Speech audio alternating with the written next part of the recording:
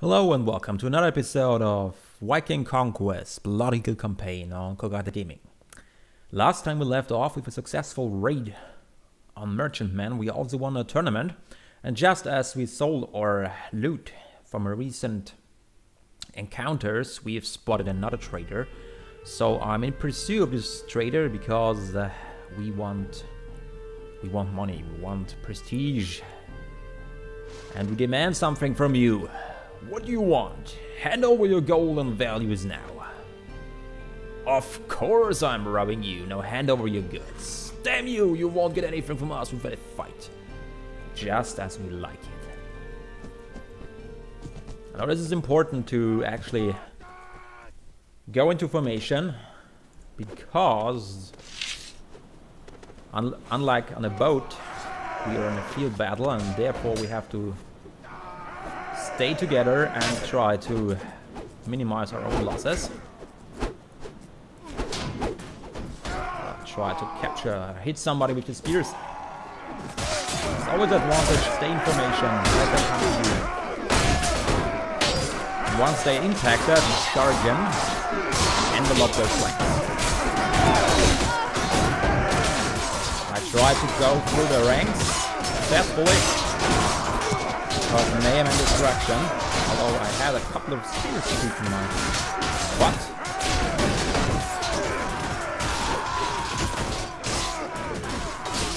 Nevertheless, we succeeded. Taking them down.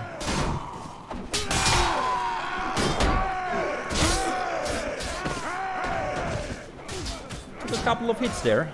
Didn't expect that to happen. Well, definitely have a spear in our left arm, and the piercing damage of the spears in the back, that's some nasty business. Even so, I put my shield on the back to improve our protection. Didn't help this time. I'm sorry it's a little bit dark here, but it's still dawn and it is winter, and as you can see, one of the features of the Bloody mod is total overhaul mod is it makes the game more gritty, darker, and I truly like that vibe. It's sticking to the origins of the Viking Conquest DLC in the first place, which is based on the Brytenwalda mod, if you know that. It's actually free for download, and that had the very same art style.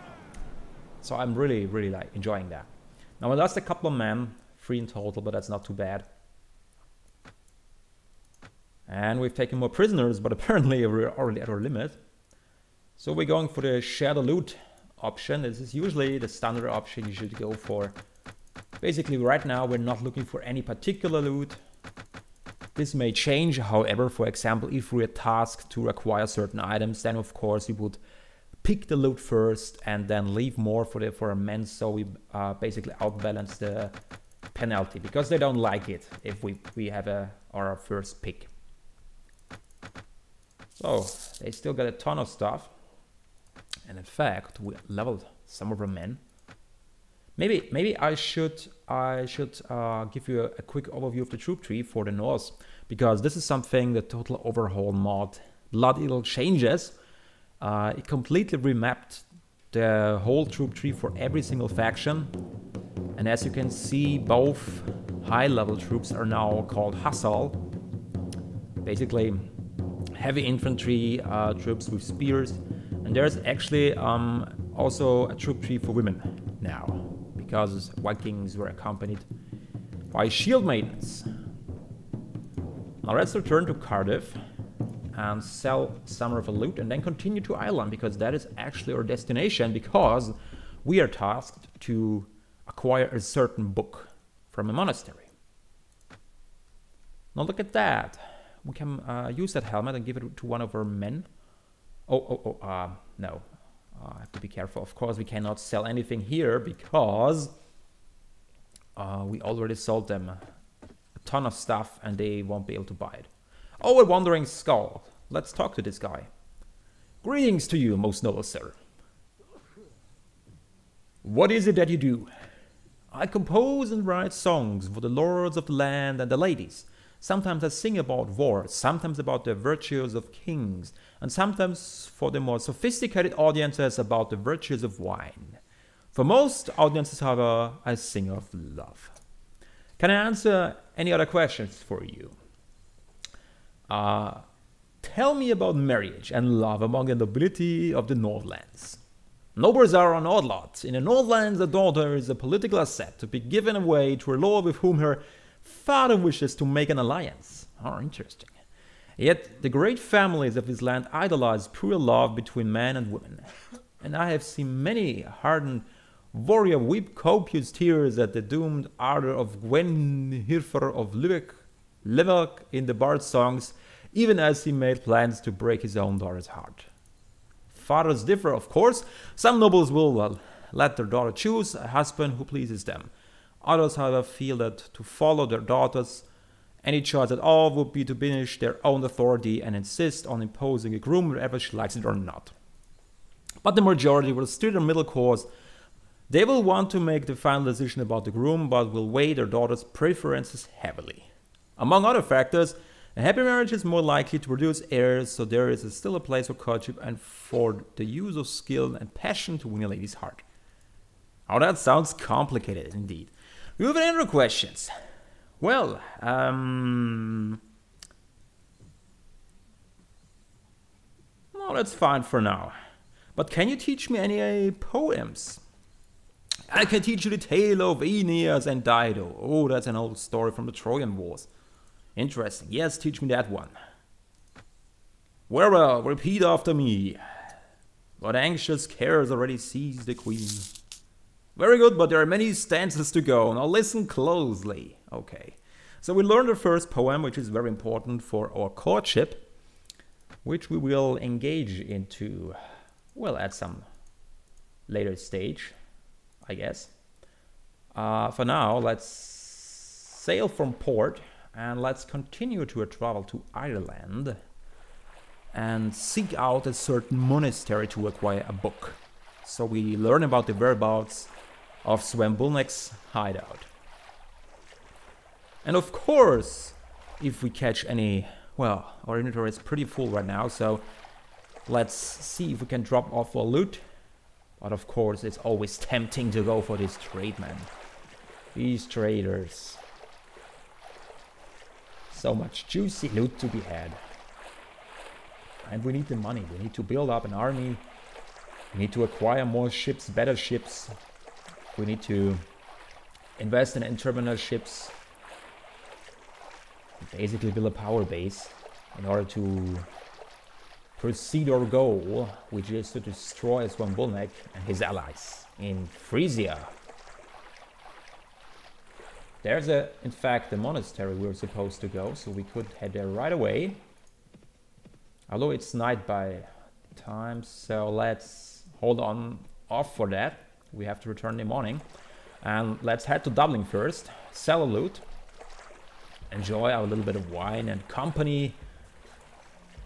And apparently there's a trader from Alban running from some Vikingers, and the Vikingers are chasing us. But right now I'm more interested in dropping off the loot, and then we will pursue them right away if they're still around. Now let's trade with the merchantman. We can sell a couple of wine here. And upon that, let's see, some ivory maybe, soapstone, mead.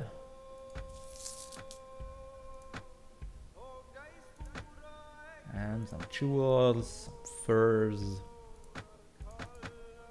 Very valuable indeed. Very valuable indeed. We are making a lot of money here. Always checking to see if we can get some better weapons, but not yet it seems. We're keeping the helmet for one of our companions. Keep that in mind. Painted round shield. Yeah, I like my shields to be fast, in fact. That's better than a heavier shield, a sturdier shield, although it is slower. In close combat, you always go for speed. Speed is of the essence. And look at that, there are some interesting heavy throwing spears. We do have the same type. Large bag of throwing spears. Speed rating 88. Yeah, we definitely want these guys.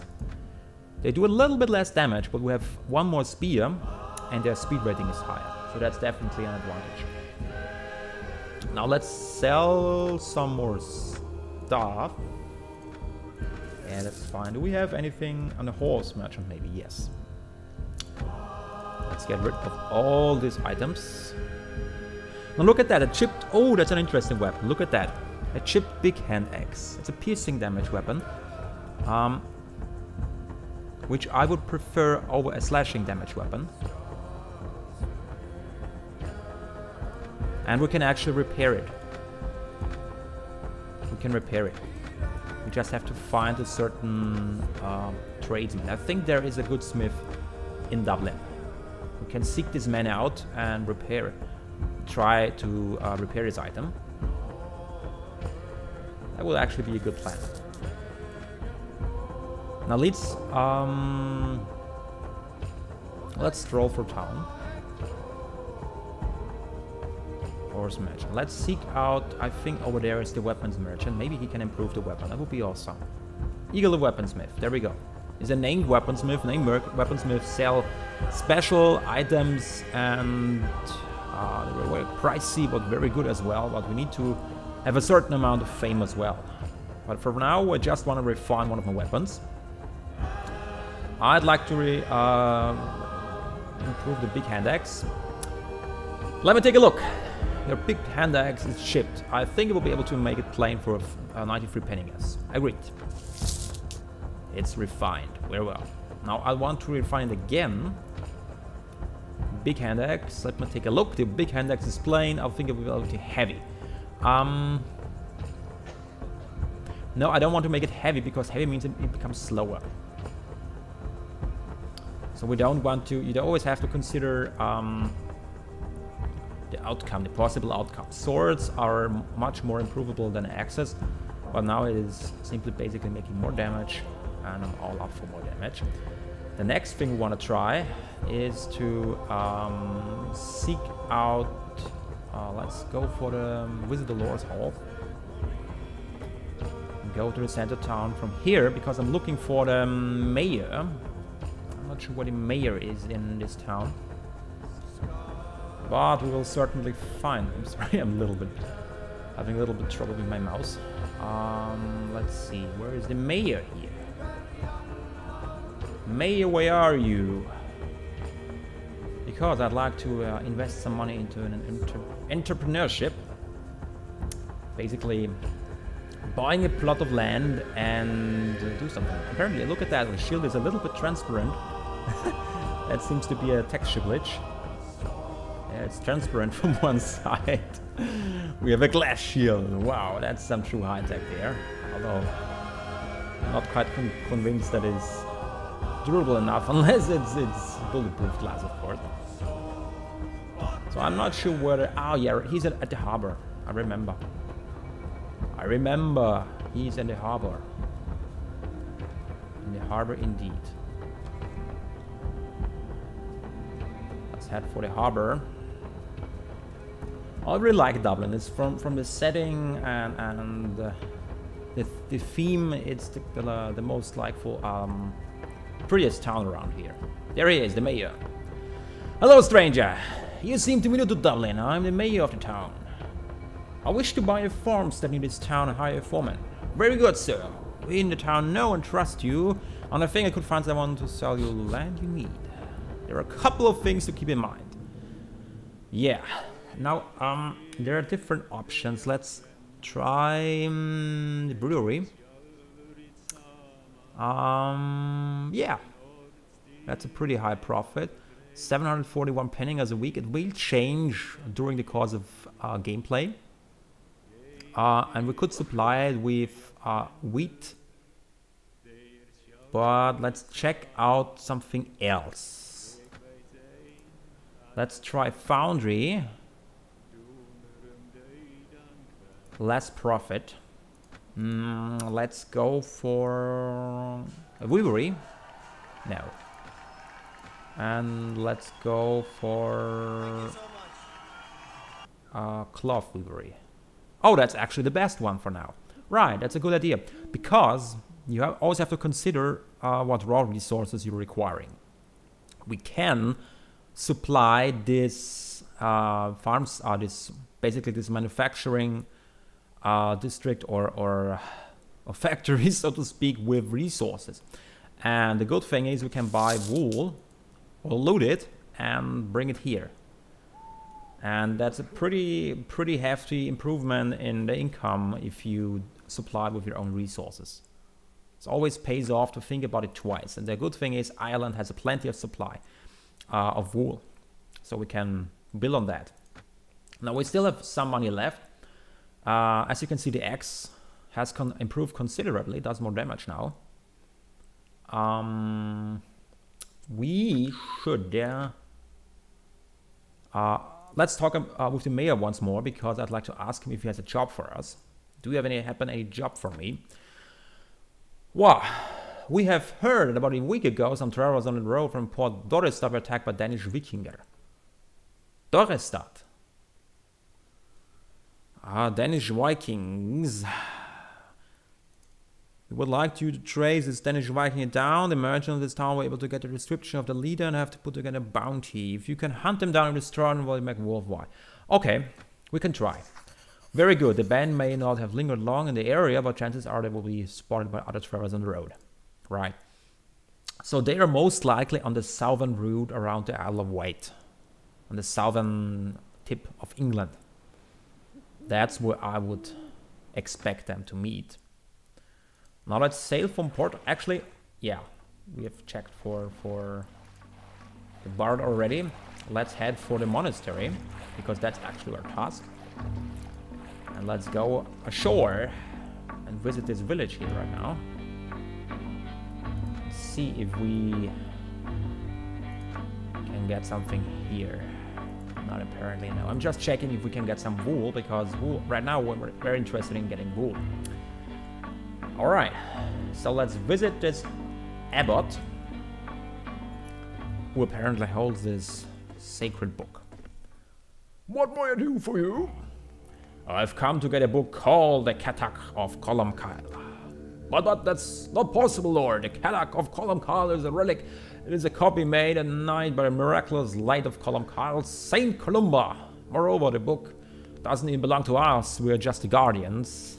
It really belongs to the clan of Dunhale from Unail. It serves a rallying cry and protector in battle. It protects them in battle and guarantees victory in war. Do you want to become an enemy of the Unail? Well, if you do not give me the book, I will kill everyone here.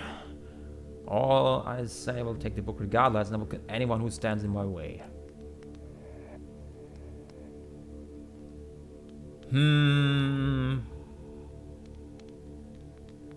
We could try the persuasion option first, because we're quite charismatic. I need this book to rescue prisoners. It isn't the word of God to save lives. I'm not moved by your words, sorry. Alright. Well, in that case, we will revert to other means of persuasion. If you do not give me the book, I will kill everyone here. Take the book. I will not allow you to kill all those people, but the divine course will follow you. Now go away, demon. Right. I'm not moved by your words. And we have succeeded in getting this magic book. Let's take a look at it. It's actually pretty nice. 1+1 persuasion while in inventory.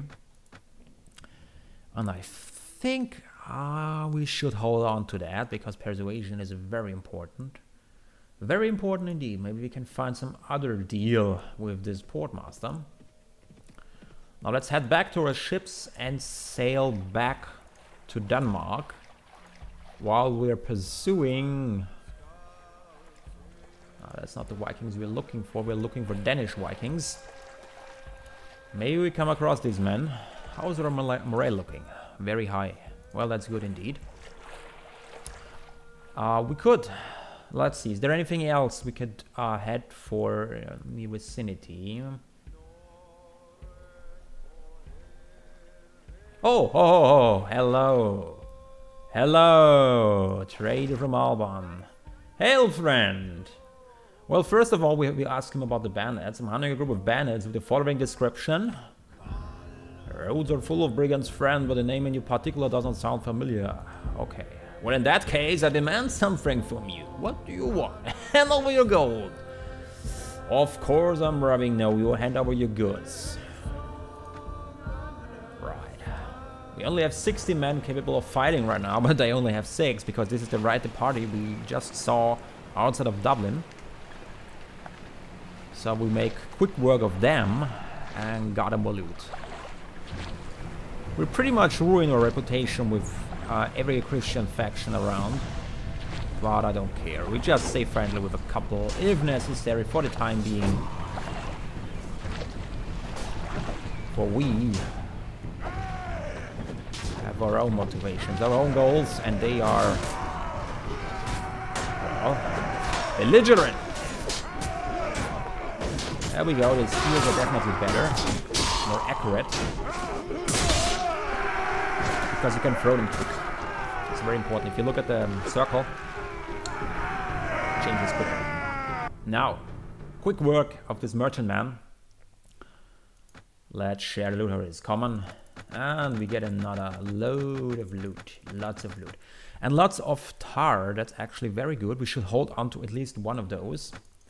Because one of the next steps will be maybe to build a ship. Let's see. Warlord! Brunhild is a most insolent girl. I have tried to be polite, even friendly, only to have rebuffed me. The little shit thinks she's a warrior and not just a camp slave. Wow, that's some harsh words there. As we were cleaning our weapons after the last battle, I remarked that I thought her a handsome girl and that I would happily find her a place with one of my renters. I explained to her that although I myself looking for a wife, I'll marry only a free woman. I thought it was a very generous offer, a man and land. An army slave is hardly going to find herself a wash in prospects, but rather than thank me, she simply turned her back without a word. It was only out of respect for her leadership, for your leadership, that I did not immediately try to teach her some manners. I really think you should discipline your slaves better. Wow. Brunhild is a valuable member of this company. I do not want you to pick any fights with her. So they have, well, let's call it a troubled relationship. One of the most annoying features, or actually the most annoying feature in any Warband installation, either it's the vanilla game or it's Warband or it's Viking Conquest, that is the dreaded companion bubble. My worst nightmare. But I have means to deal with them. Do not worry about it. Now let's head south. Like I said, we're trying to find these Danish Vikings. They're presumably somewhere around the southern coast of England or close by to Dorestad. And in the meantime, we will continue to travel to Denmark. Maybe capture a trader or two in the process. You never know what we come across. This is the fun in it. You never know what will happen. Now let's actually start with zigzag pattern, a search pattern, because I'm expecting them to show up in this region. Because Danish Vikings tend to spawn in this area. And I think, yeah, there are some Danish Vikings, but those are the wrong ones. Should we engage those guys? They have 23 men and we have 15. Let's hold on off for that. Because if we lose our fighting capabilities right now and we find the other party, well, we can't take them down. So that's an issue. Because with our current numbers, we lose a couple of men against those. And I'd like to focus on the other party. They are still chasing us. Well, in that case, come here, let's fight. They only have 40 men ready to battle. Anyways, you have no chance against us. Surrender now or we will kill you all. We will fight you to the end. Board the enemy.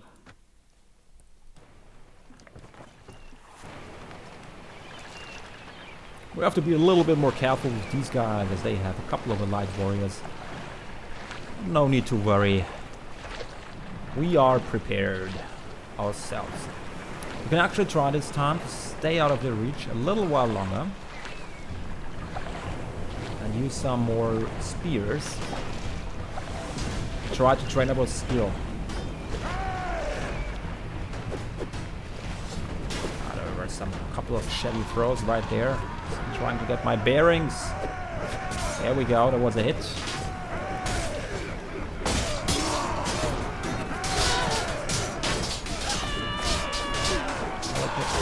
See, they can take quite a hit. Now the others are separated. We can actually try to improve. Now we are out of spears. Thus we charge into melee.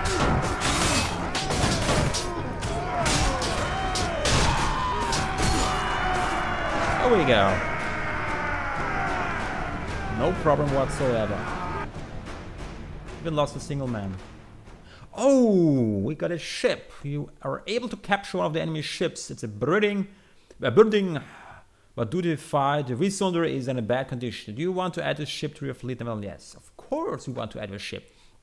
We're not going to keep it because it's a crappy ship, but of course a free ship is a free ship. And we captured a couple of men in the process. Those are Norse spearmen. I'm taking the Norse. The N is referring to the Norse, so we're taking a couple of these guys. We're actually dropping the sailors and taking more Norse, because the others will get more upset if we loot cloisters and stuff like that. Plus, the X-Men are better. Let's release the British warrior. Let's take one more X-Men. I'm only taking 27 because that's the capacity of our main ship. The slave hunter. Yeah, let's get rid of the slave hunter. Let's take one more X-Men.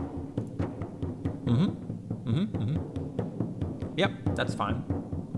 Good.